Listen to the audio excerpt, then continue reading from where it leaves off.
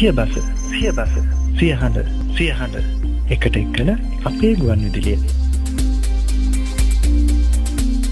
HANDA.COM අන්තර්ජාලයේ සොඳුරු නවාතැන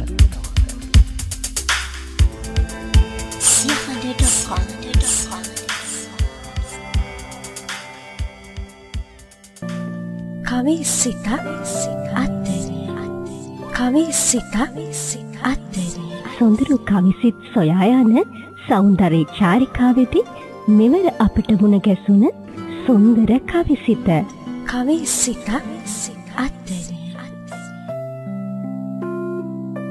ඔබේ දෙසවනෙහි රැඳුන සොඳුරු දෝංකාරය අහස පුරා නැගෙන හඬ සිය හඬ අන්තර්ජාලීය ගුවන් විදුලිය සිය සෙනෙහසේ දෑද්දුව කරමින් ඔබ වෙත තිළිණු කරන සෞන්දර්ය චාරිකාව කවිසිතක් අද්දර ඔබ වෙත ගෙන එන්නයි මා සූදානම.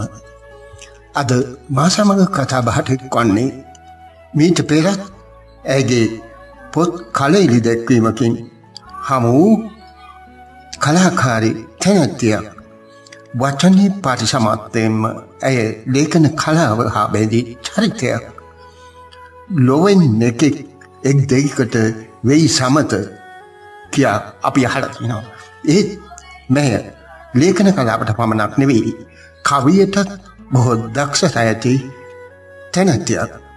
මාතලේ සංගමිත්තා බාලිකාවේ ආසි ශිෂ්‍යයක් වූ ඇය උසස් අධ්‍යාපන කටයුතු සේම දැනට පෞද්ගලික බැංකුවක රැකියාවක නිරත වෙමින් ලේඛිකාවක් කිවිඳියක් ගුවන් විදුලි වැඩසටහන් ඉදිරිපත් කරන්නියක් ලෙසින් සිය නිර්මාණ කුසලතා ඔප්නංවා ගනිමින් ඉදිරි සාර්ථක ගමනට පියවර තබා ඇති ඇය නමින් මදුසා චිරන්ති.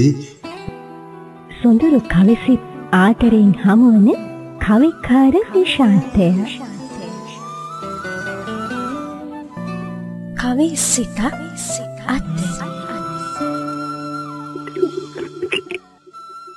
සිය හඬ අන්තර්ජාලීය ගුවන් විදුලියේ කවිසිතක් අද්දර සාකච්ඡාවට ආයුබෝවන් කියා මේ මොහොතේ පිළිගන්නවා. ආයුබෝවන්. මම ප්‍රාර්ථනා කරනවා මේ විශ්වන අවස්ථාවේදී යෝධීතාවයට පත්වන හැම දෙනාටම ඉක්මනට වෙලා දෙන්න කියලා. ඒ වගේම පරිස්සමෙන් අවසානයේ කියලා හැම දෙනාටම මතක් කරගන්නවා. මේ වෙලාවේ තමන්ගේ සමාජයේ වගකීම් ඉටු කරන ගෞරවනීය ප්‍රවෘත්තියක් වෙන්න කියලා ඉදිරිපත් කරන්න කැමතියි. හොඳයි. අපි මීට පෙර හමු වුණා. බොහෝ විස්තර කතා කළා. ඒකම ඔබේ කලා ජීවිතයේ ඒ වගේම ලේඛිකාවක් වශයෙන් පොත් එළිවෙදැක්වීම ගැන ඒත් එක්කම එතනදී දුටුවා ලේඛන කලාවට ඔබ ලොකු හපනියක් කියලා. ඇත්තම අපි ඒ ගැන සන්තෝෂ වෙනවා. එදා ගැන ඉතින් බොහොමත් ස්තුතියි. මට ආශිර්වාදයක් ඇත්තටම බොහොමත් ස්තුතියි. ඒත් එක්කම අද ඒ වගේම තවත් හපන්කමක් ගැන කතා කරන්න තමයි මේ ලෑස්ති. ඒ කියන්නේ මේ කවියටත් හපනියක්. ඒ හින්දා අපි ඒ කවිය ගැන කතා බහ කරමු මේ වෙලාවේ. කවියට ආසාවක් ඇතිවෙන්නේ ඇත්තටම පුංචි කාලේ මට විනෝදාංශයේත් පොත් වගේම පත්තර කියවන එක. ඒකට පුංචි ළමා පත්තරවල තියෙන පොඩි කවි පෙළි තියෙන අර පද හතරේ පුංචි කවි ඒවල් දැන් ළමයි ලියලා දාලා තියෙනවා දැක්කහම මට තාස්තිරි වෙනවා. මේ වෙලාවට මමත් පුංචි කවියක් අර ඒ වයසේ හැටියට අපි ගලපන්නේ මගේ සරොම්බවල මගේ පුරතලා වගේ පුංචි මාතෘකා අරගෙන අන්න ඒ විදිහට ගලපලා මමත් පොඩි කවියක් ලියනවා. පත්තරේ පළවෙන්න සෑහෙන දවසක් යනවනේ. මොඳ එකක් තෝරලා තමයි දාන්නේ. ඉතින් එහෙම ආශාවෙන් බලනකොට මට හිතෙනවා ඊට වඩා හොඳයි මම ලියලා මම පුංචි කවි එකතුවක් නිර්මාණය කරොත් හොඳයි. එහෙම වෙලාවට මම මෙතන පුංචි පොතක් හදලා මම ලියපු කවි වලින් මමම හදලා අරන් ඉස්කෝලේ ටීචර්ට පෙන්නනවා. මේ විදිහට තමයි කවියට අදිතාලම වැටුනේ. ඉතින් මගේ ලේඛන දිගේ මූලාරම්භයේ කවිය ඒ කියන්නේ සාහිත්‍යයේ තියෙන ප්‍රබල වන්දනය කවිය තමයි මගේ මූලාරම්භය කියලා මම ගොඩක් ආඩම්බරෙන් කියනවා. ඒ කියන්නේ මේ ඇත්තම ඔය කියනවා වගේ ලේඛන කලාවත් එක්ක මුලදින්ම මේ කවිය බද්ධ වීමක් තිබුණා කියලා මම හිතනවා. ඇත්තටම බොහෝ දෙනෙක් මාව අඳුරන්නේ වන්දනයේ වේදිකාවක් ඇටියට සහ ලේඛිකාවක් ඇටියට. නමුත් මගේ ආරම්භය මම පටන් ගන්නේ හරහා දැනටත් මගේ සිතේ බැඳීම වැඩිපුර තියෙන සම්බන්ධයක්. ඔව්. ඉතින් මේ අපි මේ කවි ගායනාව තහඬ සලසගමු මේ මොහොතේ. ඒකම මේ කියන්නකෝ බලන්න ඉස්සර අමතක නොවන එහෙම සිදුවීම් රාශියක් වෙලා ඇති. මේ වෙලාවේ බැලිරේ ඇත්තටම මේ පාසල් කාලේදී මම විෂය මූලික ක්‍රියාකාරකම් වලදී තමයි මගේ වැඩි නඳුරුවක් තිබුණේ. සාහිත්‍ය කටයුතු වලට මම පාසල් කාලේදී සම්බන්ධ වෙන්නේ නැහැ. ඒ කියන්නේ පාසල් ඇතුලේ තියෙන රචනා තරංගවල ගද්‍ය රචනා තරංග එහෙම කියලා මම සහභාගී වෙන්නේ නැහැ. මම ඉස්සෙල්ල කරේ ජීවිතයන්සේ. ඉතින් අර මට විෂය මූලික ක්‍රියාකාරකම් වලින් තමයි මගේ වැඩි කාලයක් යෙදුනේ. එතෙන්දී නමුත් මම පත්තරවලට ලියන එක කළා මේ ඉතින් විවාදාත්මක ලිපි වගේ දේවල් එකකට කළා. ඉතින් ගොඩක් වෙලාවට මම මේ ගන්න වෙලාවේ පන්ති කාමරයේ ඇතුලේ කවි කුරුතු ගාලා ඔයලා ජීවරුන් දැනෙන හක් වෙලාවයි දැනගෙන යලි වෙලාවයි ඉරලා ඉන්නේ නැහැ. ඉතින් මගේ ඉස්සෙල්ලා ප්‍රතිඵල අනිකුත් කෙනෙකුට මගේ රසායන විද්‍යාව දෙවිතුමා කිව්වේ එතුමා ගොඩක් දුක් වුණා මට විශ්වවිද්‍යාල ප්‍රවේශයට ලකුණු මගේ ඒක ගැන. ඉතින් මේ දුක් වෙනකොට එතුමා කිව්වේ ඔයාගේ කවි ලියවිල්ලයි කතා ලියවිල්ලයි හින්දා අපිට තවත් වෛද්‍යවරියක් අහිමි වෙනවා කියලා. ඉතින් ඒ වෙලාවේ මම කිව්වා පණ තියෙන ඕන කෙනෙකුට මානසික සුවයක් දෙන්න පුළුවන් කෙනෙක් විදිහට ප්‍රමාව අඳුරගන්න වෛද්‍යවරියක් වෙලා කෙනෙක්ගේ කායික රෝගයක් සනීප කරන්න බැරි වුණාට ඒකක මට කරන්න පුළුවන් කියන ආශිර්වාදයක් තියෙනවා කියලා. ඉතින් දැන් මට ඉන්නේ ආදරයෙන් පාට කියන්නේ ශාව කියන්නේ ඒ වගේම විචාර කියන්නේ මගේ සහෝදරගේ ගුරුවරයා තමයි. එතුමන්ට ඉර ජීවනය ප්‍රාර්ථනා කරනවා. කවි සිතක් අත් ඒකම කියන්නකෝ බලන්න මේ මුහුණු පොතට අවතීර්ණ වුණේ කොහොමද කොයි වකවානුවේද? මුහුණු පොත මම ඒ කියන්නේ දැන් මුහුණු පොත එනවත් එක්කම වගේ තමයි මම සම්බන්ධ වෙන්නේ. ඒකෙන්නේ බොහෝ දෙනෙක් ඇත්තටම කතා කරන්නේ කොහොමද අවතක්සේ කියලා. නැත්නම් Facebook එක නිසා සම්මානීය කවියන් ඒකට කෙටි කතා කරුවන් දිවි කරන්නට තෝතන්නක් වෙලා තියෙනවා කියලායි මට හිතෙන්නේ. ඒක නිර්මාණ කාර්යයක් ඇත්තටම නෝතන කාස්තින කොදුරස්සේ තියෙනවා. ඒ කියන්නේ උදාහරණයක් ඇටියට ගත්තොත් ලයික් ප්‍රමාණය එහෙම නැත්නම් වීවර්ස්ලා ප්‍රමාණය එමත් නැත්නම් කමෙන්ට් යන හිතලා නිර්මාණ බිහි කළ යුතු නැහැ. ඒ වගේ සංස්කෘතියක ඉරකාරී කියනෝනෙත් නැහැ. ඒක නිර්මාණකාරයෙක් හැටියට තමන්ගේ අනන්‍යතාවයක් තියාගෙන සමාජයට සාධනීය යමක් දායාද කිරීම තමයි මේකේදී වගකීම වෙන්නේ. ඔව්. සාහිත්‍ය කියන්නේ කාලීන සමාජයේ දේශපාලන ආර්ථික හෝ සමාජීය පසුබිම සෞන්දර්යාත්මක ප්‍රතිස්ථාපනය කිරීමක්. ඒ කියන අදහස ඇතුළේම ගැඹුරලා තියෙනවානේ කවියේ කාර්යභාරයක් මොකක්ද කියලා. ඔව්.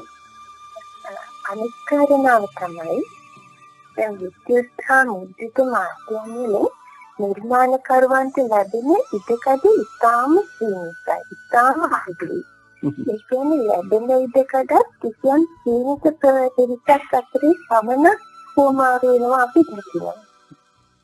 දැන් අපි උදාහරණයක් ඇටියට ගත්තොත් දිනපතා පුවත්පත් කියලුණත් සතියට එක දවසයි මේ සාහිත්‍ය වෙනුවෙන් ඒකත් අර පොඩි එක පත්තර පිටුවෙන් භාගයක් විතර වගේ පොන්ති ප්‍රමාණයක් තමයි ඉත වෙන්නේ. ඔව්. ඉතින් එතකොට එතන ඒක ඒ අයගේ වරදක් නෙමෙයි. වෙළඳ ලෝකයේ ඇතුලේ ඒ අයට කායික ගැටලු තිබෙනවා. නමුත් අපි දකින්න සත්‍යය ඒකනේ. ඉතින් මොනකටේ Tamanට ඕන තරම් නිර්මාණ කළ කරන්න පුළුවන්. ඒක වැඩි දෙනෙක් අතරටත් යනවා. මොකද හරි ඉක්මනට ඒක වැඩි දෙනෙක් අතරට යන්නේ කියාවක් තියෙනවනේ. එතකොට ඒ අර අත්තරේකට පළ කරන්න දාලා එක ගොඩාක් කල් යනවා. ඒ වගේම තෝරගන්න නිර්මාණ කීපයක් විතරයි සතියකට පළ වෙන්නේ. ඔව්. ඉතින් ඒකට වඩා මේක වැඩි දෙනෙක් අතරට වැඩි අඩු කාල සීමාවක් ඇතුළත වැඩි දෙනෙක් අතරට නිර්මාණය යනවා. එතකොට ඒ අයගෙන් ලැබෙන ප්‍රතිචාරත් ඉක්මනින් තමයි අපට පස්සේ. දැන් අපි පත්තරේට කවියක් දැම්මොත් උදාහරණයකට මගේ කවියක් දැක්කම සමමගේ නමයි ගමයි විතරක් දාලා පත්තරේට පළ කරනවා. ඔව්. එතකොට මට ඒක දකින්න සීමිත පිරිසක් තමයි මම පෞද්ගලිකව දන්නා හඳුනන ටික දෙනෙක් තමයි කියන්නේ ඔයාගේ කවිය මේ විදිහයි මෙහෙම අඩුපාඩුවක් තිබ්බා මේක මේ විදිහට තව කරන්න පුළුවන් වැඩි දියුණු කරන්න පුළුවන් හරි මොනවා හරි ප්‍රතිචාරයක් දෙන්න. කැමති මොන පොතාරහතන්නම අඩු වෙලාවක් ඇතුළත වැඩි කෙනෙක් අහකට දෙන්න ක්ෂණික ප්‍රතිචාරයක් ලැබෙනවා. මේක නෝන විදිහට වෙන කරන්න හරියට මතක අඩුපාඩුවක් හරි පෙන්න ලැබෙනවා. ඒක නිර්මාණකාරයෙක්ගේ ලොකු හරියක් වෙනවා. තමන්ගේ වැරදි හදාගන්න අවස්ථාවක් ලැබෙනවා. ඔව්. ඒ ධනාත්මක පැත්ත තමයි අපි දැන් ඕනේ මොහොතකින් අපි ගහගන්න ඒ කියන ධනාත්මක කාර්ය. ධනාත්මක දේවල්. මමත් දකිනවා ඒකම තාම ලස්සන නිර්මාණ කරන අය ඉන්නවා. සමහරව අංකුර තාක්ෂේ ඉන්න නිර්මාණකරුවා ඒක දැක්කම සමහර එයාලා නිමිති කරගන්න දේවල් දැක්කම එයාලා කොයිතරම් දක්ෂද කියන එක අපිට තේරෙනවා. ඒ නිසා මේක හොඳ වේදිකාවක් හැටියට තමයි මොනකට මම නම් දකින්නේ. කොහොමවත් තමන්ට ලැබෙන ප්‍රතිචාරය තමන්ගේ සමාජමය වගකීම ඉටු කරන්න ලැබෙන අංගයක් විදිහට බාර ගන්න නිර්මාණකරුවා බුද්ධිමත් වෙයි කියන තැන තමයි මම ඉන්නේ. ඕනෑම කලාවකින් බලාපොරොත්තු වෙන ආනන්දයෙන් ප්‍රත්‍යක්ෂ කරනවායි නිර්මාණ දෙක කරන්නේ. ඒක කතාව උනත් කුටි කතාවක් වුණත් එහෙම නැත්නම් මූර්ති ශිල්පය වුණත් හැමදේම අපි කවිය කියන්නේ. ඔව්. ඒක හැමදේම අපි කලාව කියන්නේ. ඉතින් මේ කොයි දේ කළාද අපි අන්තිමට සිද්ධ වෙනවා කියන්නේ නිර්මාණකරුවාගේ වගකීම වෙන්නේ ආනන්දයෙන් ප්‍රත්‍යක්ෂ දෙන්නේ. ඔව්. එතකොට මේ මුහුණුපතට ලියන්න පෙළඹුණේ නිදහස් කවි වලින්ද නිදහස් කවි වලින්ද එහෙම නැත්නම් සඳහස් කවි වලින්ද? මම ඒකෙන් නම් විශේෂයක් කරන්නේ මම දෙකම ලියනවා. නිදහස් කවි වගේම සඳහස් කවි ලියනවා. ඒ දෙකම ගොඩක් වෙලාවට මුහුණුපතේ මම පළ කරනවා. ඒක මම තෝරා ගැනීමක් කරන්නේ නැහැ. මම තෝරගන්න මිනිස්සු අනුව වඩා ලක්ෂණයි කියලා හිතන විදිහට මම නිර්මාණය ලිප් කරනවා. ඔව්. නමුත් මම එතෙන්දී මගේ භාෂාව ගැන තමයි මම සැලකිලිමත් වෙන්නේ. ඒක සදස්ස කියන එක ගැන නෙවෙයි. මොකද භාෂාවක් ඇත්තටම අපි පාවිච්චි කරද්දී ඒක අපිට ඕන විදිහට පාවිච්චි කරන්න බෑ. ඒ කියන්නේ විකෘති කියලා අපි කියන්නේ. එහෙම විකෘතියක් හැටියට භාෂාව පාවිච්චි කරන්න එක ඇත්තටම නිර්මාණකාරයෙකුට පිළිසු නැහැ. මොකද අපි හැම වෙලාවෙම භාෂාවේ තියෙන විචින්ත කර කරන්න ඕනේ. ඒ කියන්නේ හොඳ නිර්මාණයක් ඉදිරියම තමයි එක්කෙන එකම සමාජයට ඵලදායී වෙන්නේ. සහ ඒක මිනිස්සු අතර පවතින. සමහර ගීත රචනා අපි දකිනවා මිනිස්සු නිර්මාණයට දායක වෙච්ච ගායන ශිල්පියා, පද රචකයා වගේම සංගීතඥයෙක් ජීවිතුන් අතර නැහැ. නමුත් ජීවිතේ අපි තවමත් රැකගෙනවා. ඒකට හේතුව තමයි ඒක ප්‍රශස්ත මට්ටමේ නිර්මාණයක් බවට පත් වෙලා තිබෙනවා. ඉතින් සමහර වෙලාවට මේ භාෂාව යොදා ගන්නදී සමහර තමන්ගේ මොකක් හරි අවශ්‍යතාවයක් නිසා වෙන්නේ නැති විවිධ වචන පාවිච්චි කරනවා විවිධාකාරයේ තේරුම් සහිතව. නමුත් අර අපි ප්‍රායෝගික වාර්තාකින් දෙයක් තමයි කෙනෙකුට භාෂාව ඕන විදිහට පාවිච්චි කරන්න කාටවත්ම බෑ. අදටම ඒකාධිපති පාලකයෙකුටවත් ඒක කරන්න බෑ. ඒකට හේතුව තමයි අර ඇත්තේ ගණනාවක් තිස්සේ ඉස්තු භාවිතා කරනකොට ඒ වචනවල යම්කිසි අර නිහඬ සම්මුතියක් ඇති වෙලා තිබෙනවා.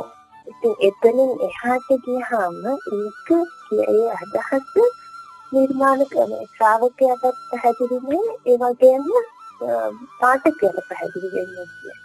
එතකොට ඒ නිර්මාණය නිරායාසයෙන්ම ප්‍රතික්ෂේප වෙනවා. එහෙම නැත්නම් කාලයක් සමග අභාවයට යනවා. ඉතින් ඒ නිසා අපි හැම වෙලාවෙම භාෂාවේ රීතියට ගරු කරලා ඒ වගේම ප්‍රගුණ කරලා කටයුතු කළොත් තමයි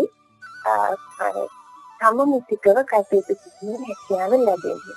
ඒ නිසා මම ගොඩක් දුරට හිතන්නේ සැලකිලිමත් වෙන්නේ මගේ කම්පියුටර් ලේඛන කලාවේදී භාෂාව ගැන තමයි. සබැක්කත් නිසදැක්ක කියන එක නම් මම විතරයි ඒ කියන්නේ වැඩි ප්‍රවණතාවයක් මේකට දෙනවා කියන තාක්ෂික කවි සිතක් අත්දැක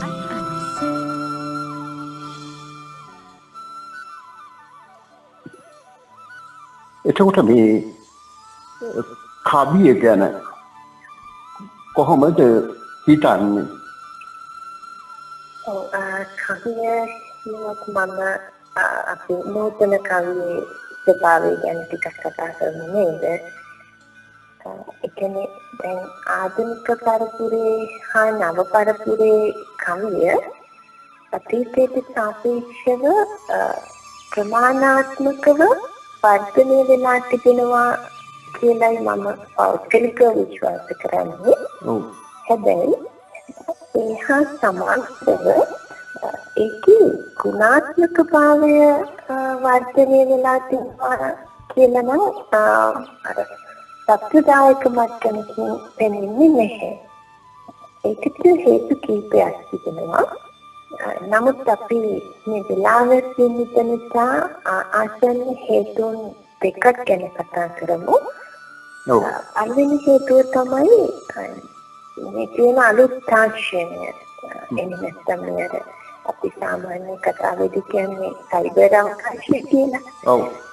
ඒක ඊළඟ කාරණාව තමයි අති ධාවනකාරී ජීවිත ගත කරන්න. ඒක හරියට බලුවොත් ඉතින් සමාජීය බලපෑමක් තමයි. මේ කියන හේතු දෙක හින්දා ගොඩක් දෙනෙකු ලස්සන සංවේදී සුන්දර කවි ලිවීමෙන් පමණක් සෑහීමට පත් වෙන බවක් තේරෙනවා. ඒ කියන්නේ ඕන් හිතන්නේ ඒක සාර්ථක කවියක උපරිමය කියලා. නමුත් විශිෂ්ට කවියක මූලික ලක්ෂණ කීපයක් තිබෙනවා. ඒවා අතරින් පළවෙනි එක තමයි ගැඹුරු ආධ්‍යාත්මයක් තිබෙනවා. දෙවෙනි කාරණාව ප්‍රබල යථාර්ථයක් මතුවෙනවා. තුන්වෙනි කාරණාව තමයි පරිකල්පනය එකම දියුණු තත්ත්වයෙන් තියෙන්නත් ඕනේ. ඊළඟ කාරණාව නිර්මාණශීලී බවකුත් ඒ කවිය ඇතුලේ උපරිමයෙන් කියනවා. මේ කියන දේවල් ඔක්කොම එක්ක කැටිවෙච්ච සියුම් දාර්ශනික බවක් අනිවාර්යයෙන් මේ කවිය ඇතුලේ තියෙන්න ඕනේ. එතකොට මම මේ අමතර ප්‍රශ්නයක් අහන්න ලෑස්තුනේ සමාවෙන්න ඕනේ බාධා කරාට මේ ඔය රැකියාවයි ඔය කවි ගැන හොයන අතරේ යම්කිසි විශ්ලේෂණයක් කරනවද මට හිතුණා මේ යම්කිසි විශ්ලේෂණයක් කරනව ඇති කියලා මේ කතා බහින් තේරුණා. ඒකයි මම මේ අහන්නේ අමතර ප්‍රශ්නයක්. ඔව් ඒක ඇත්තටම මට මේ මගේ ලේඛන කලාවත් එක්ක මට ලැබිච්ච දෙයක්. ඒ කියන්නේ මම සත්‍ය කතා පදනම් කරගෙන තමයි මගේ නවකතා බිහි කරන්නේ. එතෙන්දී මම අර සම්පූර්ණ සමාජයේ අපි දකින බොහෝ පැතිකඩ ආවරණය කරනවා මම ලොකු උත්සාහයක් කරනවා. ඒ කියන්නේ මගේ එක නවකතාවක මම නීතිය ගැන කතා කරොත් ඒක ඇතුළත තව ඉතිහාස කරුණු ටිකක් එහෙම නැත්නම් හෙළවෙදකම ගැන කරුණු ටිකක් ඔය වගේ දේවල් එකතු කරන්න උත්සාහ කරනවා. මම හැම වෙලේම විශ්වාස කරන දෙයක් තමයි අපි මොනවාම හරි දෙයක් කරනවා නම් ඒක ප්‍රශස්ත මට්ටමින් තියෙනවා කියන එක. ඒ නිසා ඒ ප්‍රශස්ත මට්ටමින් දෙන්න නම් අපි බොහෝ දේවල් ගවේෂණය කරලා තියෙන්න ඕනේ. එහෙම නැති වුණොත් අර එකම දේ පුනරුච්චාරණයක් තමයි වෙන්නේ. තවත් නිර්මාණකාරයෙක් කියපු දෙයක් හරි දැනටමත් පාඨකයා දන්න දෙයක් හරි යලි පුනරුච්චාරණය කරන එක නෙමෙයි විය යුත්තේ. අනිත් දෙයක් කෙනෙකුට අලුතෙන් හිතන්න දෙයක් සමාජයට දෙන එක තමයි මම හිතන්නේ පෞද්ගලිකව මම විශ්වාස කරන්නේ මගේ කාර්යභාරය හැටියට. මොකද මම ලේඛිකාවක් හැටියට මෙතන ඉන්නේ සමාජීය නිෂ්පාදනයක් හැටියට. ලේඛකයා කියන්නේ සමාජයේ විවිධ දකින කෙනෙක් වෙනවා. ඒ නිසා හැම වෙලාවෙම මම හැම පේශයක්ම ඉගෙන ගන්න අධ්‍යයනය කරන්න කැමැත්තක් දක්වනවා. ඒ නිසාම හැම වෙලාවෙම මොන හරි අලුත් දෙයක් මගේ පාඨකයන් අතරටපත් කරන්න මම ගොඩක් උනන්දු වෙනවා. ඉතින් ඒ නිසා තමයි මේ හැම කවිය ගැන උනත් මම පුළුල්ව හිතන්න පුළුල්ව ඉගෙන අධ්‍යයනය කරන්න කැමැත්තක් දක්වන්නේ ඒ නිසා. ඔව් මේ ඉතින් අපි අද කතාවට අපවවොත් මේ කියන දිනු කවිවල මේ කියන ලක්ෂණ වලින් බොහෝමයක් හරි එහෙම නැත්නම් සියල්ලම හරි සමහර කවිවල ඇතුළත් වෙනවා අපි දකිනවා. එන්න වර්තමානයේ ආධුනික බොහෝ කවියන් තුළින් මේ කිව ලක්ෂණ මගහැරලා කියන බවත් අපි දකිනවා. ඒක ආසන්නම හේතුව වෙන්නේ ඇත්තටම මේ අපිට කලින් පරම්පරාවේ ඉන්නවනේ බොහොම දක්ෂ කවි. ඒක උදාහරණයක් ඇටියට ගත්තොත් මහගණසේකර මොනතේම තිලක මොනකාරුවන් පතරන වැනි ශිල්පීන් ඒ වගේම වර්තමානයේ ඉන්නවා පරාක්‍රම කුරුතුවක් රත්නශ්‍රී විජේසිංහ වසන්ත කුමාර කොබවක වගේ අගගන්නේ ශිල්පීන් රැසක් ඉන්නවා. ඒ වගේ නිර්මාණය ඇසුරු කරන්නේ යොමුලා නැති උනාමත් සමහර අයට අඩුපාඩු හදාගන්න ඒකට අවස්ථාවක් නැති වෙලා යනවා. ඔව්. ඉතින් ඒක ආධුනිකයි කියලා මම කෙනෙක්ව වෙනමම දක්වනවා නෙවෙයි. මොකද හැම සමනලෙක්ම එක්තරා කාලයක දලඹුවෙක්. ඉතින් ඒ නිසා ආධුනික අයට මම ඒක පණිවිඩයක් තමයි දෙන්නේ. ඔබට වගහැරීමක් වෙලා තිබෙනවා නම් ඔබට තව හදාගත යුතු දෙයක් තිබෙනවා නම් ඒ සඳහා සහයෝගයක් තමයි මම දෙන්නේ. එතන ආධුනිකයි කියලා වෙනම කොටස් කරන්න හදනවා නෙවෙයි. ඔබත් ඉන්න මේ කවිය කියන කුලකය ඇතුලේ මමත් තම ආධුනිකයි. මමත් තාම ඉගෙන ගනිමින් පවතින්නේ. එතකොට ඔබව ආධුනික කියලා වෙනම කොටස් කරනවා නෙවෙයි. ඒක වැරදිවට වටහා ගන්න එපා කවුරුවත්. හරිද මම කියන්න උත්සාහ කරන දේ ඔබ හරියට බාර ගන්න. ලොකු පාරක් හොඳ පාරක් ඉවත් වෙලා තියෙන්නේ. ඒ නිසා හරියට තමන්ගේ වැරදි හදාගෙන යන්න මේ කියන දේවල් උදව්වක් කරගන්න කියලා මම බොහොම ආදරෙන් ඉල්ලා සිටින්න කැමතියි වෙන්නේ. ඊළඟ කාරණේ තමයි දැන් නිර්මාණකරණය හා සමාන්තරව අධ්‍යයනය කරන්න පෙළඹෙන්නේ නැතිකම. ඒකට මොකේදෙන් තිබෙන්න පුළුවන්. ඔබත් මගේ නෑ මේ රැකියාවයි ඔක්කොම දේවල් එක කොහොමද මේවා කරන්න කියලා. ඉතින් ඇත්තටම අර කාර්ය බහුල වීමත් එක්ක එහෙම අධ්‍යයනය කරන්න වෙලාවක් නෑ කියන ඒකට ප්‍රායෝගික ගැටලුව අපි හැමදාම පොදුවේ බලපාන දෙයක්. එහෙම වුණාම ටිකක් අර එහෙම අධ්‍යයනය කරන්න ලැබෙන අවස්ථාව අඩු වෙනවා. නමුත් ඉතාම හොඳ නිර්මාණ තිබෙනවා. උදාහරණයක් විදිහට බුදුදහම ගත්තොත් තේරතේරි ගාථා, ඒ වගේම සෙන් බෞද්ධ කතා, මේවා තුළ ඉගෙන ගන්න ගොඩාක් දේවල් තිබෙනවා. කවියට විතරක් නෙමෙයි මොන සාමාන්‍ය ජීවිතේට ඉගෙන ගන්න ගොඩාක් දේවල් තිබෙනවා. ඒ නිසා ඒවා ගැන අධ්‍යයනය කරනාම තමන්ට හොඳ දැනුමක් ඒ හරහා ලැබෙනවා. තේරතේරි ගාථාවල ඉතාම ලස්සන දේවල් තිබෙනවා. ආශාවෙන් කියවන්නත් පුළුවන් දෙයක් නෙවෙයි. ඒ නිසා ටිකක් ඒවා අධ්‍යයනය කරනකොට අපිට නිරායාසයෙන්ම කවිය ගැන ලොකු අල්මකුත් ඇති වෙනවා. ඒ වගේ ලස්සන නිර්මාණ දී කරන්න උනන්දුවකුත් ඇති වෙනවා. බුදුදහමේ තියෙන ඒ මූලාශ්‍රයන් වගේම ඉතිහාසය ආශ්‍රිතවත් මූලාශ්‍ර ගොඩක් තියෙනවා විශේෂයෙන් ලංකාවේ අපිට. අනිත් රටවල් වල ඉන්න නිර්මාණ ශිල්පීන්ට සාපේක්ෂව අපිට තියෙන්නේ ඉතාම අග්‍රගණ්‍ය අතිවිශිෂ්ට නිර්මාණ.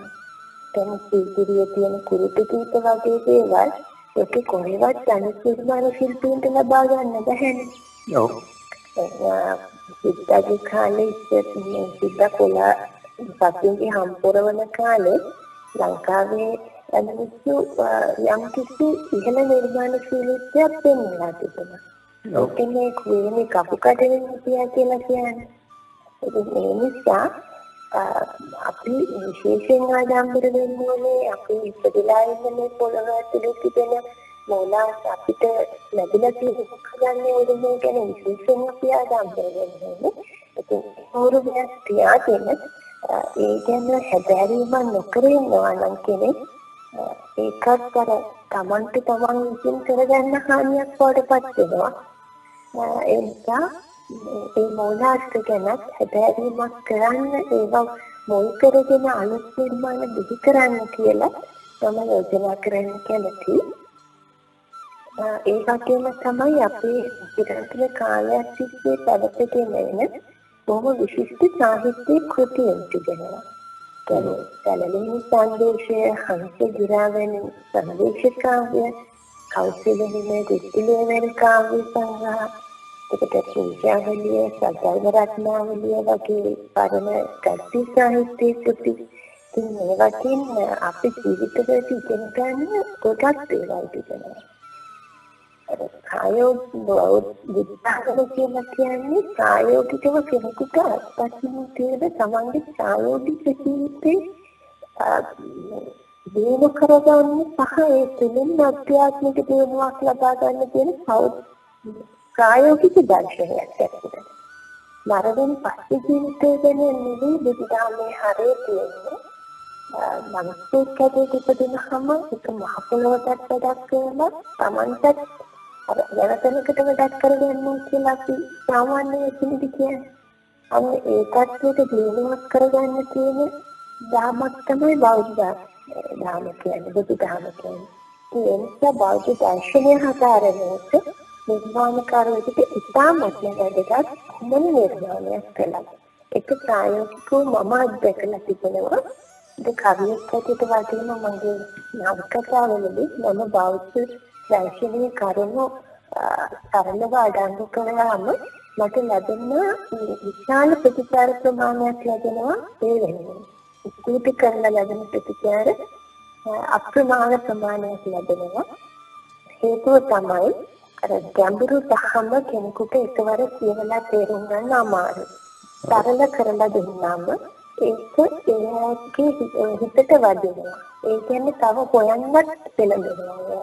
එතකොට ඒ අය තමන්ගේ ජීවිතයට යමක් එකතු කරගත්තාම ඒ අයටත් ඒ ගැන සතුටක් දැනෙනවා. එයාලා මට කතා කරන මට ස්තුති කරනවා. ඒ නිර්මාණකාරීකට මම ඔබ නිහතමානී සතුටක් ලබනවා. ඒ නිසා මම හැම කෙනෙකුටම කියන්න කැමතියි බුදුදහම නෙමෙයි. ඔබ අදහන ආගමනෝ යම් කිසි දෙයක් සමාජය වෙනුවෙන් දෙන්න උත්සාහ කරන්න කියලා. ඒ වගේමයි අර දැන් අපි දකින ගොඩක් නිර්මාණවල පැතලි බවක් දකිනවා. ඒ කියන්නේ ඒක පොදු සමාජ තත්ත්වයක බලපෑමක් තමයි ඇත්තටම. මොකද අත්දැකීම් අදුභාව ටිකක් කර විවිධ ශේෂ්ඨ ගැන තියෙන අවබෝධය ප්‍රමාණවත් නොවීමත් ඉංග්‍රීසි සාහිත්‍ය, පරිවර්තන සාහිත්‍ය, එතකොට වේදිකා නාට්‍ය, සිනමාව වගේ අනිකුත් අංගයන් වලින් බොහෝ දුරට පිරස්ලා සිටිනකොට අපිට නිර්මාණයේ තියෙන පිරුණු බව ටිකක් අඩුවෙන් දැනෙනවා. ඒක වඩා දෙයක් කරන්න පුළුවන් කියලා හිතනවා සමහර නිර්මාණ ශිල්පීන්ගේ නිර්මාණ දැක්කම. ඒ නිසා තමයි කියන්නේ අර පැතලි බවක් වෙනවා කියලා. නමුත් ඒවා වැඩි දියුණු කරලා පෝෂණය කරන්න පුළුවන් මට්ටමක තමයි තියෙන්නේ කියන එකත් විශ්වාසයෙන් කියන්න ඕනේ. ඒ වගේම තමයි දැන් ඔය හැම දෙයකටම අපි කතා කරනවා වගේම මූලිකවම හරිනම් අපි අවධානය දෙන්න ඕනේ මේ පාසල් අධ්‍යාපනය සඳහා. ඒකද පාසල් අධ්‍යාපනය ඇතුලේ සාහිත්‍ය ඉගෙන ගන්න තියෙන අවස්ථාව අඩු වෙලා තියෙනවා. හැබැයි අවරගන්නේ රූපවාහිනී ටෙලිනාට්‍ය නම් පාසල් දරුවන්ගේ මනස සම්පූර්ණයෙන්ම ආක්‍රමණය කරලා තිබෙනවා. සොඳුරු කවිසිට ආදරයෙන් හමුවන කවිකාර නිශාන්තය. කවි සිතක් අපි කතා කරගෙන ආපු විදිහටම කතාව කරගෙන යන්න දෙකටම. ඔව් අර පාසල් අධ්‍යාපනයේ ඇතුලේ තියෙන මේ සාහිත්‍ය ඉගෙන ගන්න තියෙන අවස්ථාව අඩු වෙලා තිබීම තමයි අපි කතා කරමින් සිටියේ. ඉතින් නමුත් මේ අවරගණයේ රූපවාහිනී ටෙලිනාට්‍ය පාසල් දරුවන්ගේ මනස ආක්‍රමණය කරලා තිබෙනවා. නමුත් ඒ හරහා විශිෂ්ට නිර්මාණයක් පිළිවෙන්නේ වෙන්නේ නැහැ කියන තත්ත්වෙම අපිට කියන්න පුළුවන්. මොකද ඒ මාලා නාටකවලදී දරුවෙකුට පරිකල්පන හැකියාවක් ලැබෙන්නේ නැහැ. ඒ වගේම හොඳයි කියන්න පුළුවන් සමාජීය ගුණාංග, මානසික ගුණාංගයක්වත් ඒ වගේම අපි දකින්නේ නැහැ.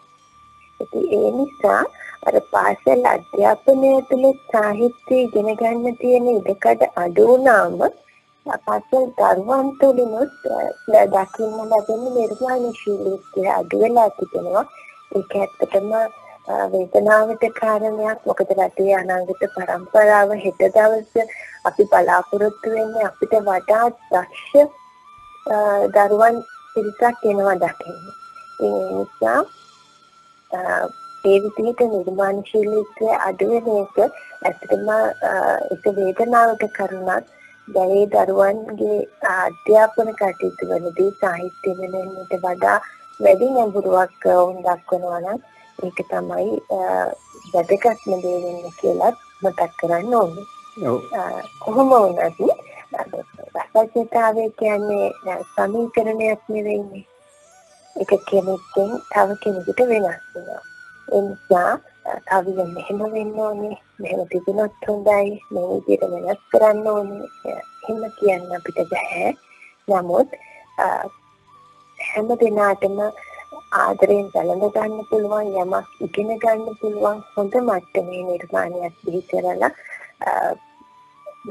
අනාගත පරම්පරාවටත් යමක් ඉගෙන ගන්න පුළුවන් තත්ත්වයකින් අර ඒ කියන්නේ දැන් අපි පරණ නිර්මාණ ශිල්පීන්ගේ කවි බලලා අපි තවමත් දේවල් ඉගෙන ගන්නවානේ. මහගමස්තේකර මාටින් වික්‍රමසිංහ වැනි මහා ගත්කතුවරුන්ගෙන් අපි බොහෝ දේවල් ඉගෙන ගන්නවානේ. ඒ වගේ අනාගත පරපුර වෙනුවෙන් හොඳ ආයෝජනයක් කරන්න කියලා තමයි මට ඒ ගැන කියන්න තියෙන්නේ. ඔව්. එතකොට මේ මුහුණු පොතේ සහන කල්ප්‍රමාණයක් ලිව්වා. ඉතින් කීපයක් මේ නම්බරෙන් සඳහන් කළොත් කොහොමද? කවි නිර්මාණ ගොඩක් තිබෙනවා. ඒවත් බොහෝ දුරට මම සත්‍ය තේමාවන් එකතු කරගෙන තමයි මම ලියලා තියෙන්නේ. කියන්නේ එදිනෙදා ජීවිතයේදී මම අත්දකින සිදුවීම් එකතු කරලා උදාහරණයක් හැටියට මම එකක් සඳහන් කළා තිබෙනවා මිහිදන් පෙතේ පිපිමල් හුදකලාවේ කියන කවිය. ඒ කවිය ඇත්තටම ලියන්නේ මගේ හිතවතෙකුගේ අවමංගල උත්සවයකට ස්ථානමෝමයට ගිය වෙලාවේ එතනදී ලියන කවියක්. මගේ මිතුරිය මාධවී පුවත්පත් කලාවේදිනියක්. ඉතින් ඒක අරගෙන ඒ පුවත්පතේ පළ කළා. ඒකත් ස්තුතියි වෙනුවෙන්. ඒක ඇත්තටම මම පොඩි සටහනක් කරන්න ඒ කවිය වෙනුවෙන්. කියන්නේ සොහොන් මිහිදන් පෙතේ පිපිමල් හුදකලාවේ කියලා කියන්නේ සොහොන් දිනක තියෙන්නේ සොහොන් කොට වෙන වෙනම. ඒ කියන්නේ හැමෝම මරණයට මුහුණ දෙන්න ඕන තනි වෙන කෙනෙක්. සමනල දෙනෙක් වෙලා හුදකලාවේ කියන්නේ සමනල දෙනෙක් ආදරයක් හොයන්න අපි ජීවිත කාලෙම මහන්සි වෙනවනේ. ඒ වුණත් අපි යන්නේ ඒ ආදරය අරගෙන නෙවෙයි. ඒ වෙලාවට අපි යන්නේ තනියෙන්. සිඳින මඩමල හුදකලාවේ කියන්නේ ජීවිත කාලයක් මේක සතුටු අවස්ථා සැමරුවත් ඒ හැම අවස්ථාවක්ම පිටිපස්සේ කලාගෙන ඉන්න වේදනාව. මගේ ශාස්ත්‍රයන් වහන්සේගේ දහම අනුව උන්වහන්සේ දේශනා කර තිබෙනවා ජීවිතේ එක වැලි කැටයක තරමේ හෝ අපිටත් තිබුණා නම් උන්වහන්සේ මේ ජීවිතේ දුකයි කියලා දේශනා කරන්නේ නැහැ කියලා. ඒ ගැඹුරු වාක්‍යය සරල කරලයි මම කවියේ ඒ වාක්‍යය යොදාගෙන තිබෙනවා. දෙයදම එයයි වැටහුණේ හුදකලාවේ. කියන ලෝකේ පවතින යථාර්ථය මොකයි කියලා වැටහුණේ මේවා ගැන හුදකලාවේ සිතනකොට. කඳුපෙළ මොවා උනමුත් හුදකලාවේ ඒ කියන්නේ කඳු පන්තියක් විදිහට පිහිටලා තිබුණා. අපි දකින්නේ කඳු පාටියක් විදිහට වුණාද ඒ කඳු වලල්ලටම එකවර අඳුර එන්නේ නැහැ. කන්දෙන් කන්ද තමයි මොවා වෙන්නේ. වලාතීර පාවෙන හුදකලාවේ වලාකුළු එක එක හැඩයට පාවුන ඒවතුල තියෙන්නේ තනි තනි වලා කැටි වලා අංශු එකතුවක්. පිළිබිඳු මොවා වෙන හුදකලාවේ ලොකු වැස්සක් වෙලා වැටෙනවා පෙනෙන ඒ තුල ඇත්තටම තියෙන්නේ තනි තනි පුංචි පිණි බින්දු. මොනද පිලක් සැලෙන්නේ හුදකලාවේ. මොනද පිල් විදහාගෙන නටනකොට ඒ තුල ඇත්තටම හරිම විචිත්‍ර දර්ශනයක් ලැබෙනවා. ඒ උනත් ඒ පිල් කලබේ ඇතුලේ ඇත්තටම තියෙන්නේ පුංචි පුංචි පිල් කෙඳිනේ. ඒ කියන්නේ අපි අවබෝධ කරගන්න ඕනේ යථාර්ථය තමයි මොනතරම් බැඳීම් ඇති කරගත්ත ඇසිල්ලෙන් නවතිනකොට මේ හැම දෙයක්ම අපිට අතාරින්න සිද්ධ වෙනවා. අගිනතරමේ ඒ කොයි මොහොතේද කියලාවත් කියන්න අපි දන්නේ නැහැ. මේ මනුෂ්‍යත්වයේ කෙනෙක් මනුෂ්‍ය ස්වභාවය කියන එක කියන්නේ අනත් තියනවා කියන එක ඒ තරම්ම අසිරණයි. භවයෙන් භවයට සංසාරේ තනියම ඉතිදෙමින් මැරෙමින් ලෝක සත්‍ය ගමන් කරනවා. බැඳීම් නිසා කියන ඒ කාරණාව තමයි මේ කවිය අන්තර්ගත වෙන්නේ. තුන්වෙනිම සතුට තියෙන්නේ බැඳීම් පස්සේ හඹාගෙන යන නෙමෙයි බැඳීම් වල නිදහස් වෙනාට පස්සේ තමයි මොන ප්‍රතිකද කෙනෙකුට අවබෝධ කරගන්න පුළුවන් කියන කාරණාව තමයි ඒ කවිය ඇතුලේ සඳහන් කරලා තිබෙන්නේ. ඔව්. ඒත් එකම කියන්න බලන්න ඔය කවි නිර්මාණය ඇතුළත් පොතක් එහෙම කරන්න යම් අදහසක් එහෙම නැද්ද? ඒක කවි පොතක් කරන්න මම පෞද්ගලිකව අදහස් කළේ නැහැ. ඒකට හේතුවක් තමයි මගේ නවකතා ඇතුළේ මම කවි නිර්මාණ කිහිපයක් හෝ අඩංගු කරනවා. සමහර නිර්මාණවල ඒ පරිච්ඡේදයට ගැළපෙන විදිහට කවි අන්තර්ගත කරලා තිබෙනවා. එතකොට පරිච්ඡේද 25ක් තියෙන නවකතාවක කවි 25ක් තිබෙනවා.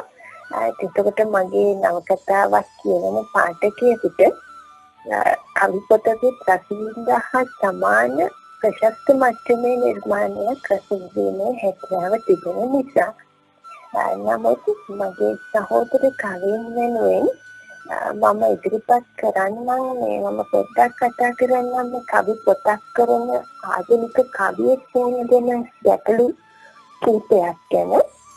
එකක් තමයි ආර්ථික ගැටලු. ඒ කියන්නේ දරා ගන්න අමාරු තරම් මුද්‍රණ පිරිවැය ඉහළ ගිහින් තිබෙනවා.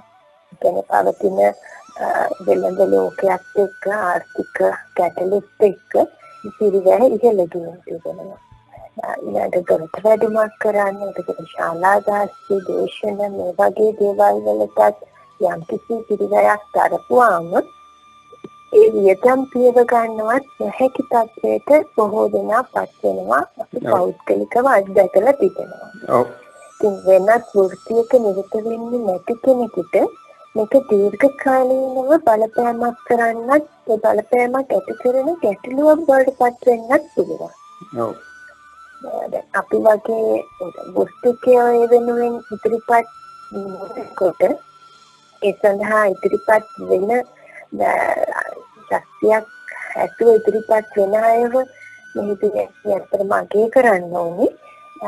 ඊළඟ ගැටලුව තමයි තමන්ගේ කෘතිය සමාජයට පිටිරීමේ තියෙන ගැටලුව. තමන්ට පිරිසක් නොමැති කියනවා. ඒ කියන්නේ විශේෂයෙන්ම ප්‍රසිද්ධ හෝ ජනප්‍රිය චරිතයක් නෙවෙයි නම් මේ පස්සේ ටිකක් දරුණුවට බලපානවා. අපි ගුරුවරයෙක් වගේ වෘත්තියක නිරත වෙන කෙනෙකුට ටිකක් ලිහිල් වෙන්න පුළුවන්. කියන්නේ තමන් අකා පිරිසක් ගොඩනගා ගන්න හැකියාවක් වෙන්න පුළුවන්. එම නොවනකොට ඒක ටිකක් අමාරු තත්ත්වයකට අසීරු තත්ත්වයකට මුහුණ දෙන්න සිද්ධ වෙනවා. ඊළඟට තමයි දැන් මාධ්‍ය ඇතුලේ අදාළ ඉඩකඩක් බොහෝ දුරට ලැබෙන්නේ නැහැ. මොකද අර ඒක ඒ අයිතිම මාධ්‍ය ආයතනවල පවතින නීති වෙන්න පුළුවන්. එන ආයතික නීති වෙන්න පුළුවන්. නමුත් අත්දකින්න දේ බොහෝ දෙනෙකුට මොනවද දෙන්න සිද්ධ වෙන සත්‍ය තත්ත්වය ඒකයි. ඒ වගේම තමයි තමන් වටා සිටින පිරිස අතර උනත් සිටින අය ප්‍රමාණය අඩුයි. කියන්නේ නවකතාවක් රචනයකටත් වඩා අඩුයි කවියක් රචනයකටයි. ඒ දෙකටම වඩා වැඩි ගීත නිර්මාණ රචනයකටයි. මොකද ඕනම තැනක ඕනම කෙනෙකුට අහන්න පුළුවන් පහසුවෙන් අහන්න පුළුවන් දෙයක් නේ ගීතය කියන්නේ. එහෙම ගැටලුවකුත් තිබෙනවා. ඒ වගේමයි කවි නිර්මාණයේ අන්තර්ගතව තිබෙන දුර්වලතා. ඒ කියන්නේ බොහෝ විට කවි කන්නේ පිළිබඳව අත්දැකීම් අඩකම එහෙම නැත්නම් උපදෙස් ලබා ගන්න කලින් ඇසුරක් නැතිකම එහෙම නැත්නම් නිරන්තර අභ්‍යාසයන් කරන්න හැකි වෙන්න පුළුවන්. එහෙමත් නැත්නම් ජනප්‍රිය වීමේ ආශාවකට ජනප්‍රියත්වයේ හඹා යෑමේ ගොඩක් වෙන්නත් පුළුවන්. මේ කියන කාරණාවල් උඩ සමාජයේ නිර්මාණයේ තියෙන සාධනීය මට්ටම අඩු වෙන්න පුළුවන්. විශිෂ්ටත්වය අඩු වෙන්න පුළුවන්. ඒ වගේම තමයි අති ධාවනකාරීව කවි නිර්මාණය වෙන අවස්ථා අපි දකිනවා. ඒ කියන්නේ තමන්ගේ නිර්මාණය ජනප්‍රිය කරගන්න හරි එහෙම නැත්නම් හරි ඉස්සෙල්ට සමාජගත කරන්න හරි ඒ වගේ කුමක් හෝ අරමුණක් වෙනුවෙන් අයහපත් ක්‍රම කියන්නේ අවිධිමත් ක්‍රම භාවිතා කරන්න අවස්ථා දක්වනවා සහ ඒ වගේ අවස්ථාවේ කටයුතුපත් වෙන කියන්නේ අති විශිෂ්ට නිර්මාණ අනවශ්‍ය විදිහට අවිධිමත් ක්‍රම හරහා ප්‍රසිද්ධ කරගන්න ගියාම ප්‍රචාරය කරගන්න ගියාම ඒ නිර්මාණය අති දාවනකාරී වෙදිලා ඒකේ තිබෙන හරයාත්මක බව අඩු වෙලා කියන සත්‍යයක් අපිට දකින්න ඕනේ. අපි නැවත කතා කරමු. ඒත් එකම කියන්න බලන්න අපි සුළු විවේකයක් ගමු.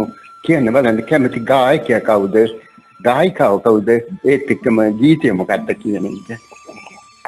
මත් කවි ගායකයෝ සහ ගායිකාවෝ නම් කීප දෙනෙක් ඉන්නවා. ඒකයි කියන්නේ අමාරුයි. නමුත් හොඳ නිර්මාණ බොහෝමයක් තිබෙනවා. බොහෝ දෙනෙකුගේ ගීතවලට මම කැමැත්තක් දක්වනවා.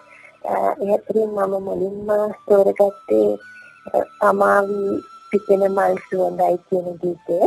ඒ කියන්නේ ජීවිතයේ සිංදුව ගොඩාක් ලස්සනයි. ජීවිතයේ අපිට මොන දෙන්න වෙන තවත් අවස්ථාවක් තමයි මේ ගීතයෙන් ගායන කතා කරන්නේ. අර සමාවෙලා පිපෙන මල් ගොඩක් සුවඳයි තමයි. ඒ සුවඳ හැමතිස්සෙම සමාවෙලා වැඩි කියලා හිතන අවස්ථා තිබෙනවා කියන එක තමයි ගීතයෙන් කියන්නේ. කසන් කල්හාර ඉන්දිකා කුමාරි සාවේශා විහාරි ගායන දායකත්වය ලබා දෙනවා. සංගීතයේ කසන් කල්හාර සහ පදවතේ වසන්ත කුමාර කොබවක ජීවිතය.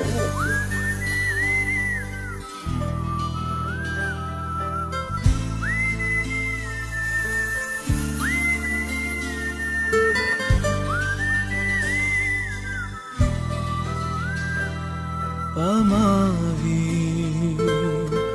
Pipunu mal suvadai Amavi Pipunu mal suvadai Pipuni detanaka enamut suvadalin gatumai හිතැතිව කලායන සුළගේ හිතාගන්නට බෑ උමන මලටද උමන සුවඳටදෝ හද පියන්පත් හැරදවන්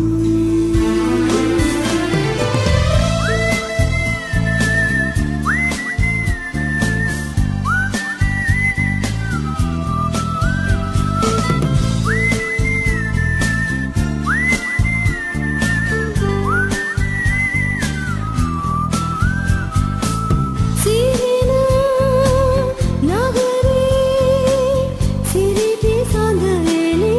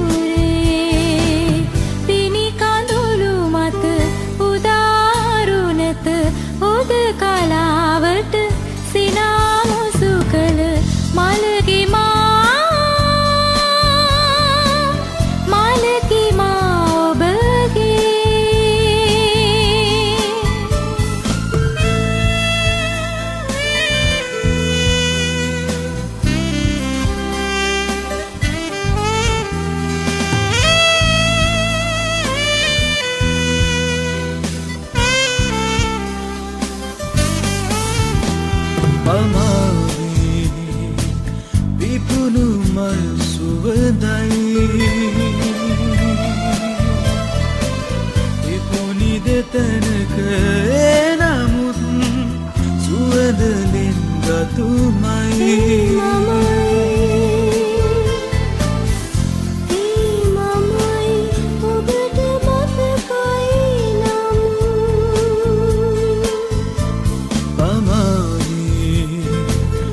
විපුණු මල් සුවඳයි විපුණි දෙතැනක නමුත් සුවඳලින් ගතුමයි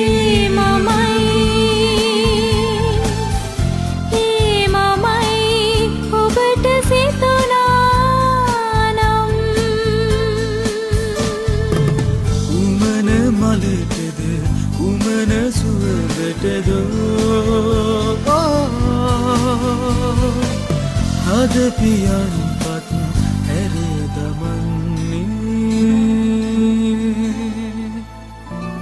කවි සිතක් අත් කිරි කවඩි සිනාදක ගතරු හිරු කිරියුණා සතර පෙර නිමිති දැක රජ කුමරු දුක් වුණා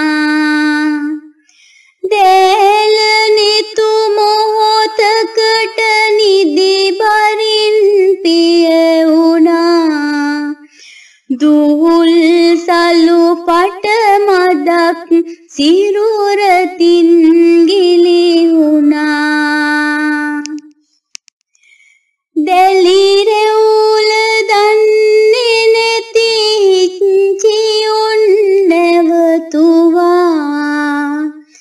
ගොප් කොලේ පෙන්න උන් දෑතින්ම අත ගෑවා මතු භද්‍ර කල්පයට සංසාරෙ දික් වුණා සිත්තරෝ මගේ ළමෙද වසන්තිර පට යොදා කවි සිතක් අත් අපි නැවතත් කතාබහට අවතීර්ණ වෙමු එහෙනම්.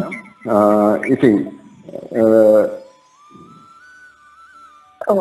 අර මම කතා කරන හිටිය අපි කවි පොතක් කරන ශිල්පියෙක්ට අලුත් මොන දෙන්න වෙන ගැටලු. ඉතින් මේ ඊළඟ කාරණාව තමයි මේ දැනුවත් බවෙන් තිබෙන අඩුපාඩු. ඒ කියන්නේ ISBN අංකය ගන්න තැන ඉඳලා ලොකු ක්‍රියාදාමයක් තියෙනවා කරගෙන ඉන්න. ඉතින් මේ ක්‍රියාදාමය විශේෂයෙන් අගනුවරින් පිටත ජීවත් වෙන කෙනෙකුට දැනගන්න තිබෙන අවස්ථා අඩුයි. ඒ කියන්නේ හරි දැනුමක් ලබා ගන්න තිබෙන අවස්ථා අඩුයි. එයාට මඟ පෙන්වන්න ලැබෙන මඟ පෙන්වීමක් ඉතිහාසයෙන් ලැබෙන අඩුයි. ඉතින් ඒ නිසා එයාගේ දැනුවත් බව අඩුවීමත් ඒ අයව පසුගාමී වෙන්න හේතුවක් වෙලා තිබෙනවා. ඒ වගේමයි කවි පොතකට තියෙන වෙළඳපොළ වටිනාකම ආදිය නොදැනීම එකත් අතරම ගැටලුවක්. ඒ නිසාම තමන්ගේ නිර්මාණයට උපරිම සාධාරණයක් ඉෂ්ට කරන්න කියන්නේ ලැබිය යුතු නියම තැන ලබා ගන්න ඒ අයට නොහැකි වෙනවා. ඒ වගේමයි සමහර ප්‍රකාශකයන්ගේ වෙළඳ ප්‍රයෝගවලටත් ඒ අය ගොදුරු වෙනවා. එතකොට එයාලට ළඟ තියෙන ආත්ම විශ්වාසය හිම වෙලා යනවා. ඒත් එක්කම තව තවත් නිර්මාණ කරන්න ධෛර්ය වෙන එක නෙවෙයි වෙන්නේ පසුගාමී බවට පත් වෙනවා. ඉතින් මේ කියන සියලුම කටුක තත්ත්වයන් දරාගෙන අතිවිශිෂ්ට නිර්මාණ දිහු කරන කවියන් අපි අතර තවමත් සිටිනවා. ඒ කියන්නේ ඉතින් මොන්නේ පරමාර්ථයෙන් තොරව උදෙක් සමාජ සේවයක් වෙනුවෙන් නිර්මාණ දිහු කරන අය අපි ඕන තරම් දකිනවා. ඉතින් ඒ අයව අපි හදවතින්ම අගය කරන්න ඕනේ. හදවතින්ම සතුටු වෙන්න ඕනේ. එහෙම පිරිසක් අපි අතර ඉන්න එක ගැන. ඒ නිසාම නූතන කවියා දිහා බලලා අපි සතුටු වෙන්න ඕනේ අවස්ථාවෙන් සැලකිය යුතු නැහැ ඉස්සරහා වගේ නෙමෙයි දැන්වයි කියලා තමයි බොහෝ දුරට අංකුර ශිල්පීන් කතා කරන්නේ. ඉතින් එහෙම සැලකිය යුතු නැහැ. අපි හදවතින්ම උන්ට සුබ පතන්න ඕනේ. මොකද ජීවිතයට ධෛර්යයක් දෙන්න ඕනේ කියලායි මම විශ්වාස කරන්නේ. ඔව්. එතකොට දැන් කියන්නකො බලන්න අපි කවිසිතට ආරාධනාවක් කරා. ඒ ආරාධනාව ලැබුණම හිතට දැනුණ හැඟීම කොහොමද? ගොඩක් සතුටුයි පිටියෙන්ම කිව්වොත්. මොකද මම මෙතෙක් පෙරත් සියහඬ ගුවන් විදුලියත් එක්ක කිසි අවස්ථාවක් සම්බන්ධ වුණා. ඒවා ඉතාම සාර්ථක වැඩසටහන් බවට පත් වුණා කියන එක මම බොහොම ආඩම්බරෙන් කියන්නේ. අපි ලැබෙන ප්‍රතිචාරات එක්ක ඉතාම විශිෂ්ට තත්ත්වයෙන් පැවතුණා කියන එක මම කියන්නේ. ඒ වෙනුවෙන් මම හදියාංගනම ස්තුතිය පිළිගන්න කැමතියි සියහඬායතනයට සහකාරී මණ්ඩලයට.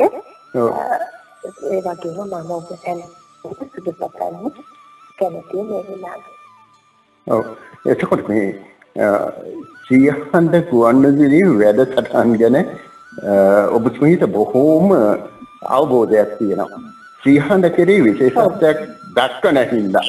ඉතින් මේ කවිචිතක් හදර ගැන වෙනම අදහස් කරොත් කොහොමද? ඒකම විශිෂ්ටයි කියන එක තමයි මට කියන්න තියෙන්නේ. මොකද මේ අර ඇත්තටම මේක සියහඬ උදෙන්නේ මේ ජාතික මෙහෙවරක් වෙන්නේ. දැන් මම මේ වැඩසටහන පුරාම කීප වතාවක්ම කිව්වනේ ආධුනික ශිල්පීන්ට උන්නේ ලේඛකයෝ උනත් කවියන් උනත් ආට උනත් සමස්ත කලාව වෙනුවෙන් මාධ්‍යයක් ඇතුලේ දෙන්තරට ඉඩකඩ ඉතාම අල්පයි කියලා. ඔව්. ඉතින් අපි හිතමු දැන් මේ වැඩසටහන පැයක පමණ ගුවන් කාලයක් ඔබ ලබා දෙනවා ඔබ ආයතනයේ. ඔව්. එතකොට එවැනි විශාල කාලයක් ඒ වෙනුවෙන් වැය කරන ලබා දෙනකොට ඒක ඇත්තටම ජාතික මෙහෙවරක් වෙනවා. ඔව්. මොකද මානසික වගකීම වෙන්න ඕනේ සදාචාරශීලීව අනුශීලීව යමක් අපේ සමාජයට දායාද කරන එක. ඔව්. එමර විචාරශීලී ඒ වගේම සාධනීය වැඩසටහන් ඉදිරිපත් කරන ඒක සියහඬ තමන්ගේ වගකීම මැනවින් අවබෝධ කරගෙන ඉටු කරනවා කියලා මම හදවතින්ම අගය කරන්න කැමතියි. ඇත්තම හිතට ගතට දැනෙන වචන සුවල්පයක් අපිට ලැබුණා. ඒක ලොකු සහායයක් අපේ ඉදිරියටත් යන්න. ඉතින් අවසාන වශයෙන් සියහඬ කවිචිතක් අතර සාකච්ඡාවට සහභාගී වීම කියන්නේ සියහඬ සභාපතිනිය ඇතුළු සියහඬ පවුලේ හැමෝගේම ප්‍රමාණය මේ වෙලාවේ ඔබතුමීට පුද කරනවා. ඉතින් ඉදිරි කලා ජීවිතයේ සර්ව ප්‍රකාරයෙන්ම සාර්ථක වේවා කියලා ඒ අතරම අපි ප්‍රාර්ථනා කරනවා. බොහෝමත්ම ස්තුතියි. ආයුබෝවන්. බොහෝමත්ම ස්තුතියි. මම අවසන්වසින් පොඩි දෙයක් මතක් කරන්නයි. අවුරුදු මිලියන ගණනාවක් තිස්සේ පරිණාම ක්‍රියාවලියට භාජනය වෙලා සිදුවි වෙන්නේ. ඒ කියන්නේ මිනිස්සු පොදු ආවේගයක් දිනු කරලා තියෙනවා. එහෙනම් මිනිස්සුන්ට තවත් මිනිස්සුන්ගේ ආශාවන් අදහස් අවබෝධ කරගන්න පුළුවන් වෙනවා. ඒ නිසා හැම කාලෙම විතර තරබරගෙන ඉතිහාසයේ යන මිනිස්සුන් එයාලට කැමති දේවල් ලියාගන්න. ඒ නිසා ඔබේ හිතට අවංකව ජීවත් වෙන්න දැක්කේ. ඔබ අදහන ආගමට අනුව ජීවිතේ දකින්න ඕන කිසි බව ඇති කරගන්න. ඔබට යැලෙනවා. මම අයදින් උදව් කරපු හැම දෙනාටම ස්තුතියි. විශේෂයෙන්ම කවි සම්බන්ධයෙන් හරවත් අදහස් මගට ලබා දෙන සහෝදර කිරුදුන් සරත් කුමාර සමරවීර මහත්මයාට බොහොමත් ස්තුතියි. ඔබතුමන්ට සහ සියහඬ ආයතනයට බොහොමත් ස්තුතියි. සෑහෙන. තෙරුවන් සරණයි. තෙරුවන් සරණයි. කවි සිතක් අත් මිහිරි මිහිදන් පෙත්තේ පිපි මල් උදකලාවේ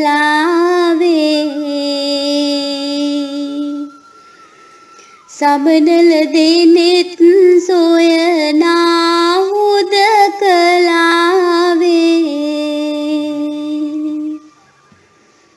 සෙමින් සිඹින මදනල උදකලාවේ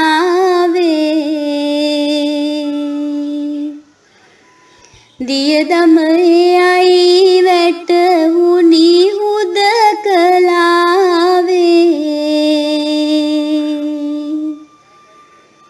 අවරහිරුට පෙම් බැඳි උදකලාවේ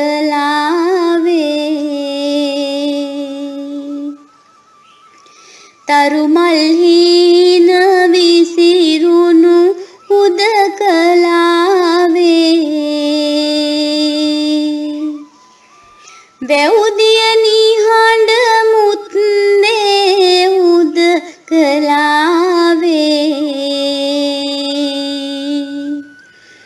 කඩුපුල් මග බලයි ඒ උදකලාවේ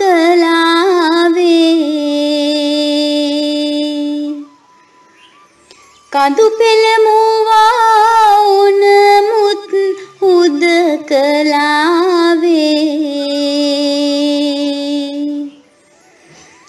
වලාතීර පාවෙයි උදකලාවේ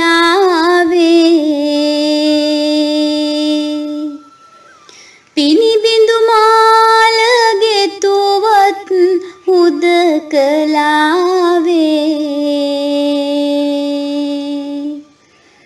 මොනර පිලක් සැලුනේ උදකලාවේ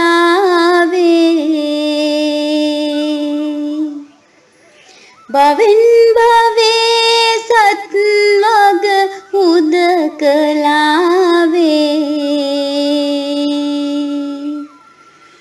නේක බැඳුම් තිබුණත් උදකලාවේ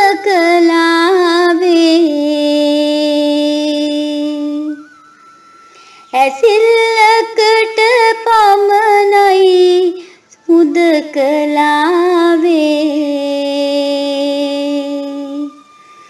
නුඹට නුඹ පමණි මේ උදකලාවේ කවි සිතක් අද්දර අද කවි සිතක් අද්දර සුන්දර කතා බහ සමග ඔබ හා රැඳුණ අපි සම්බන්ධීකරණය සහ ඉදිරිපත් කිරීමෙන් මම බණ්ඩාර රාජපක්ෂ සංස්කරණයෙන් ඕනසි ජයතිලක. ඉතින් එහෙමනම් නැවතත් දෙවන්නකින් හමුවන තුරු ආයුබෝවන් වාසනාවන්.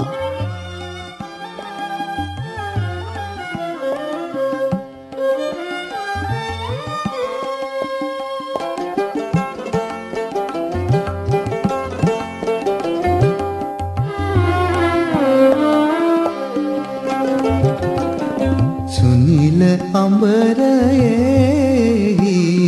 දිසිවලා ගමන් ලේසා සුනිල අඹරයේ දිසිවලා ගමන් ලේසා ලිහිණි කොකිලා දිපක්ෂි කලා ගිනඳ දීපියවායයි වීතොසා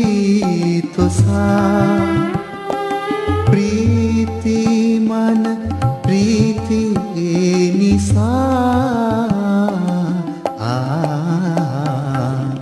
सुनील अंबरये दिसीवला गमन लेसा सुनील अंबरये दिसीवला गमन लेसा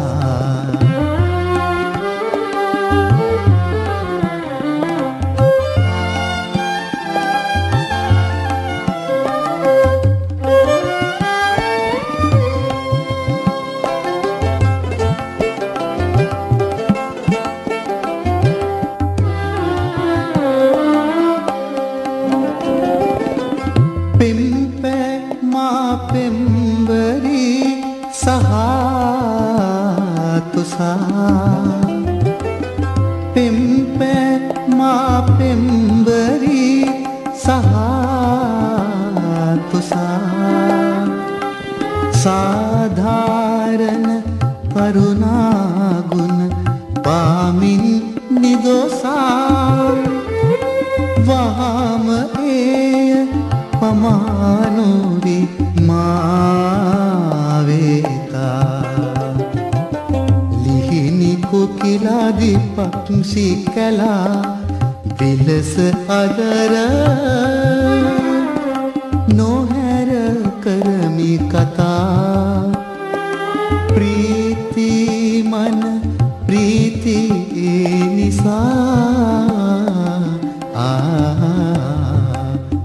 සුනිල අඹරෙහි දිසිවලා ගමන් ලේසා සුනිල අඹරෙහි දිසිවලා ගමන් ලේසා ලිහිනි කොකිලාදි පක්ෂි කලා ගිනඳ දීපියවායයි වීතොසා ප්‍රීති මන ප්‍රීති නිසා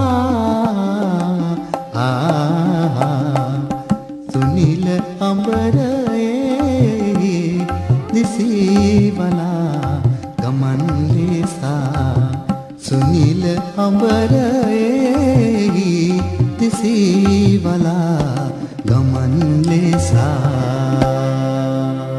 සිය හඬ අහස පුරා ඇහෙන ඔබේ හඬ ඒ ඔබේ හඬයි මේ සිය හඬයි සිය හඬ රේඩියෝ ලොව ජනප්‍රියතම අන්තර්ජාල රේඩියෝ සත්කාරය සිය හඬ